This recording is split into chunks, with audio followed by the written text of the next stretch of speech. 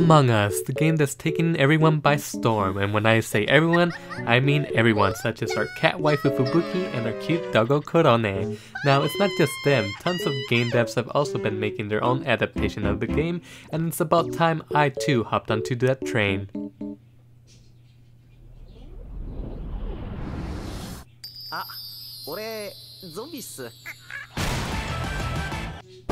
I said train, but I guess truckin' will suffice. Anyway, before we get started, what makes mine different? Well, unlike everyone else, it took me 2 freaking months to make my version. It's kinda sus how these other game devs got done with their versions right away, or I'm just dumb, and it's probably the latter, because who in their right mind, with Ernie having learning how to make games for the last 4 months, decides to make Among Us? And also, my game is multiplayer, so there's that. And unlike everyone else who used Unity to make the game, I used Godot. So yeah, and my game's the garbage edition, so yeah, with that said, let's get started. So the first thing I had to do was I actually had to learn how to make a 3D game and how networking works, because I had no freaking idea what I was doing. So I made a test project where I actually set up a connection and I could actually, you know, move a 3D character around and stuff. Now, there was a slight issue where if you moved the character, it kinda moved the other one also. So yeah. Anyway, we did eventually reach this point here where that was no longer an issue, so we did manage to fix that. So yay, progress. Oh god, I died just trying to make this work. But yeah, we did get it in the end. And then we used that test project to actually set up a lobby for the actual Among Us garbage edition game that I made. Now, I did realize that at this point that I couldn't actually use the networking that I learned how to do, which was peer-to-peer, because I needed a server-to-client connection. So I had to actually go back and learn how to do that instead. And it turns out there's no tutorials whatsoever in Godot on how to do a server-to-client connection. So there's that. And I had an amazing time doing a bunch of experimentation and a lot of reading and documentations reading, because like I said, no tutorials whatsoever, so that was fun. So yeah, anyway, I'm here just working on the lobby after I realized that, and god, I'm telling you, it was god awful. Anyway, I did a bunch of coding, which is what I'm doing here, and yeah, just like this, we'll get a server here.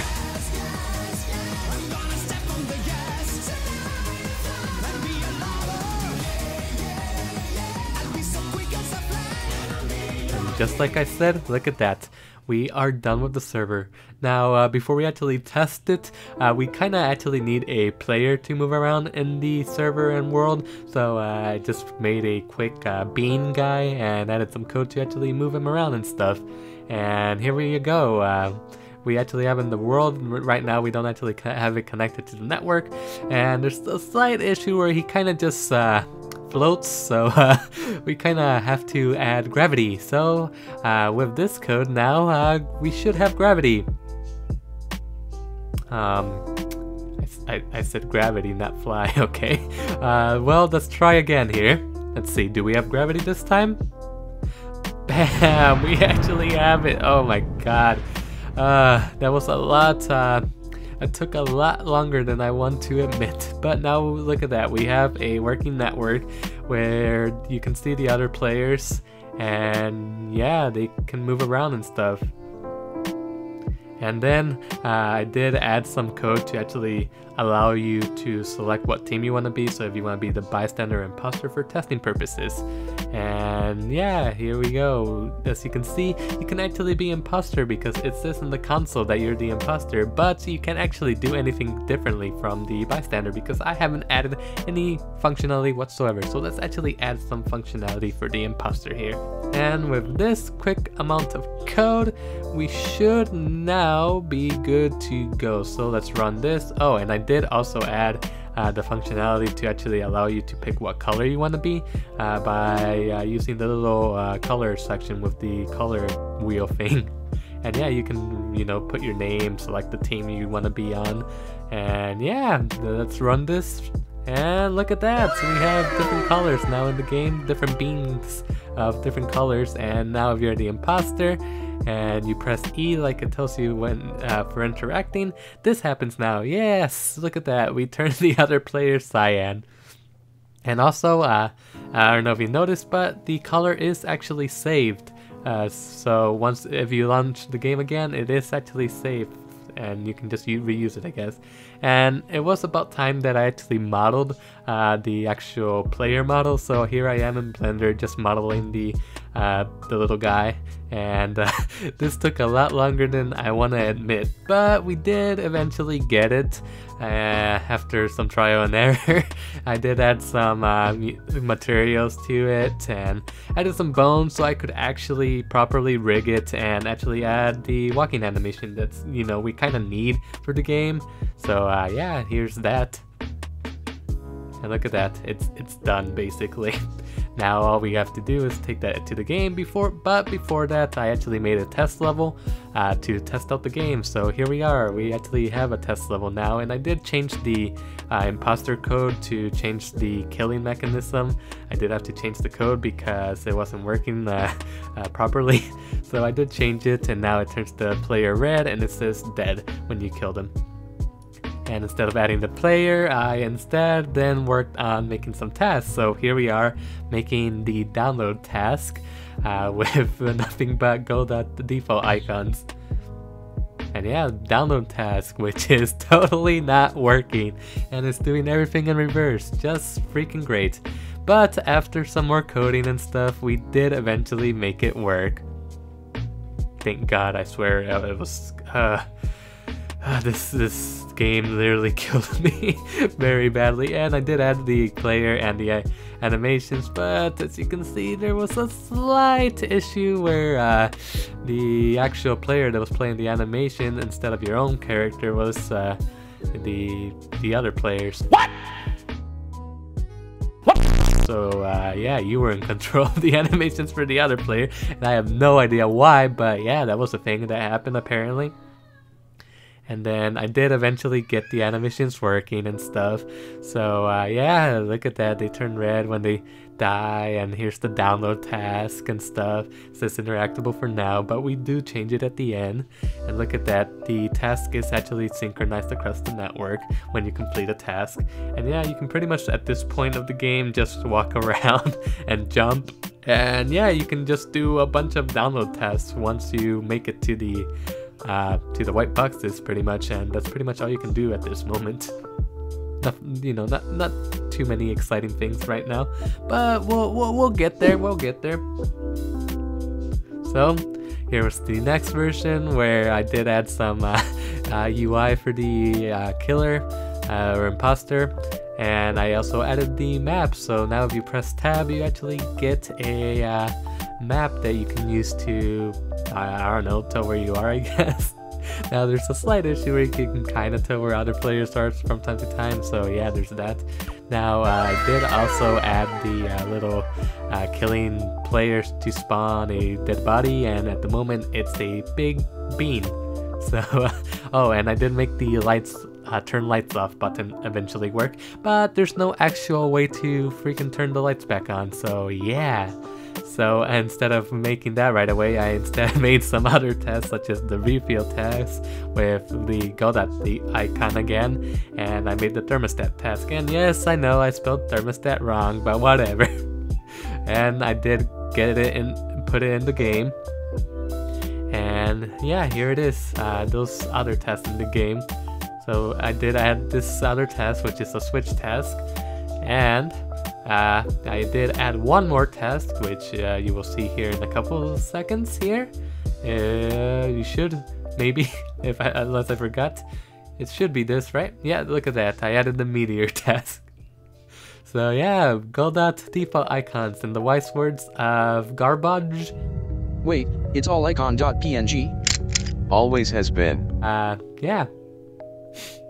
And I did add the way to turn the lights back on, and yeah, apparently it wasn't working. Let's try that again. Well, okay, it should work now. Oh my god, thank god it actually worked.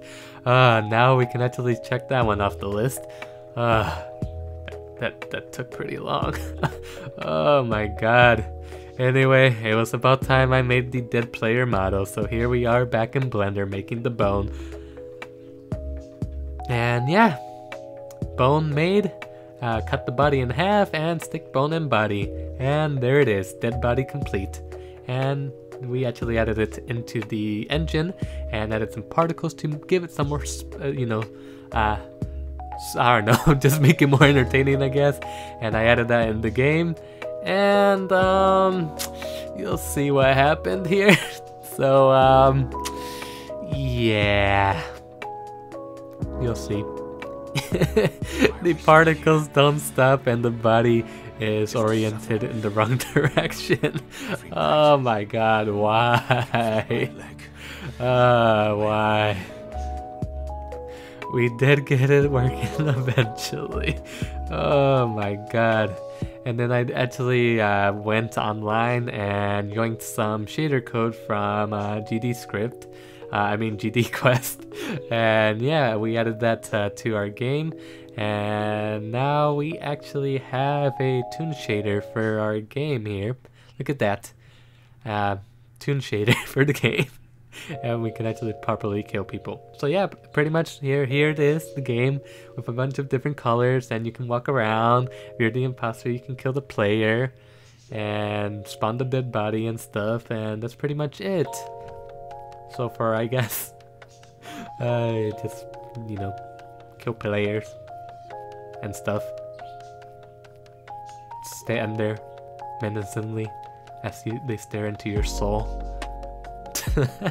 I don't even know what I'm talking about. But anyway, the last thing we had to do was actually make the map. And here I am making the map. But after an hour of working on this thing, I was like, yeah, nah, I don't want to sit here making this anymore. It's probably gotta take another week just to get the map done. So I went online and yeah, I yoinked this 3D map from Pablopcb, and yeah, here it is in the game.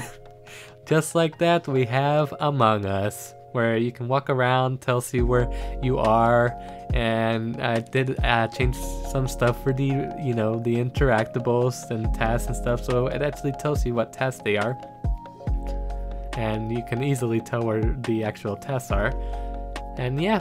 Godot icon for the win! And now, if you go back to the... Oh, I did add some label to actually tell you how many tests are remaining, and as you saw there, the map is working.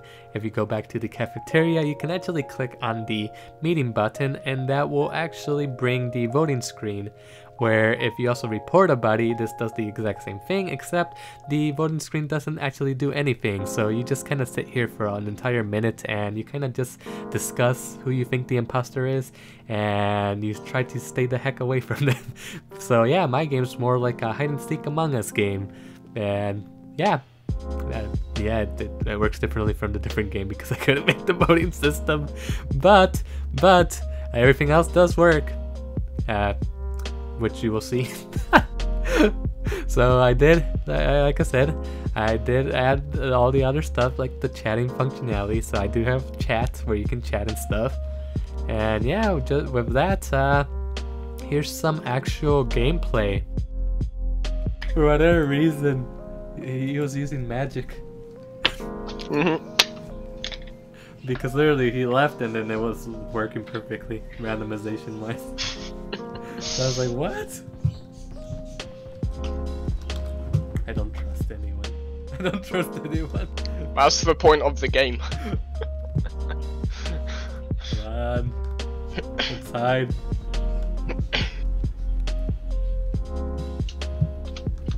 Not. Yep, it is.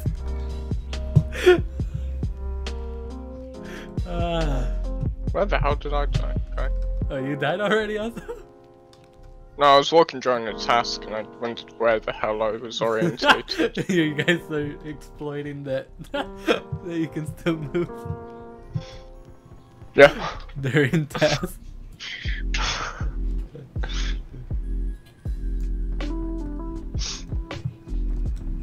Cheating over here. No, it's not cheating, it's playing smart. Freaking Play Kappa smart. cheated and took off. Play smart, not hard. Took off the Oh. voting screen. I was an imposter, what are you talking about?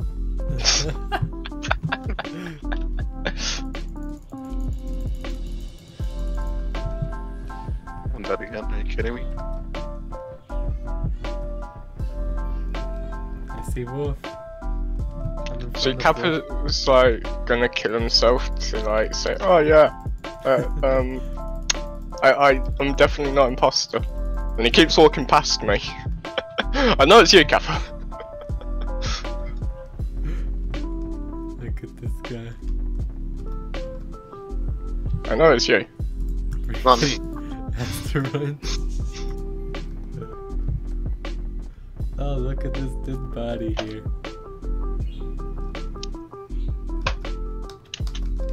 Oh wait, I'm dead. I can't report it.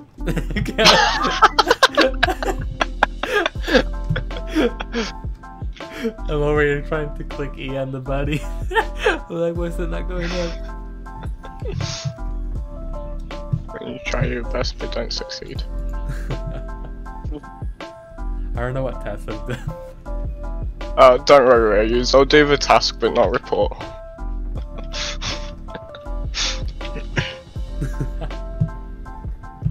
So who's the imposter? I don't know, Kappa. yeah. I don't know. Damn. Ah, you killed it. And yeah, links to the 3D map as well as Garbage's and GD Quest's channels will be in the description down below. Definitely check them out. It's thanks to Garbage that I even learned how to make 3D games, so definitely check them out. And yeah, if you liked the video, definitely consider leaving a like and consider subscribing. And I'll see you guys in the next one.